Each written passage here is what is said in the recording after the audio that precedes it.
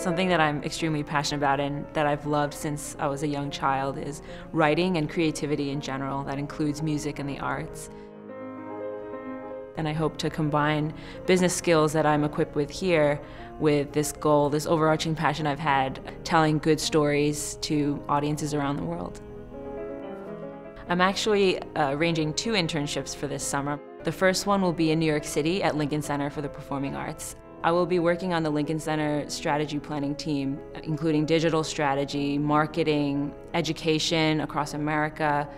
Lincoln Center actually has a consulting project with the Chinese government in developing the classical arts in certain cities in China. They're starting with 1, but who knows, there might be the potential for more in the future, especially as that giant market, which I worked in before coming to HBS, has such an appetite for the finer bits of entertainment, including classical arts, museums and music, ballet and dance, opera. I really want to be able to tell good stories in China to Chinese audiences, and I hope that in the long run I'll have that opportunity, whether it's in the performing arts and classical music, or it's in movies, or writing a book.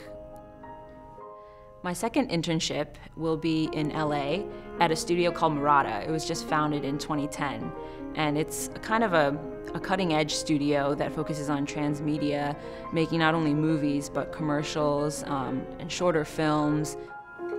I started off joining the Entertainment and Media Club. I'm grateful that I was able to participate in the Entertainment and Media Conference that they hold every year. So we were able to round out the film panel with people from movie companies and startups, or huge companies, people who were from the business side as well as from the creative side. But I think that people everywhere can be a leader who makes a difference in the world. I want to find those stories, and I want to make them shine and make sure that they're told to inspire more people to rise up and really find that leader within themselves and make a difference in whatever capacity they can.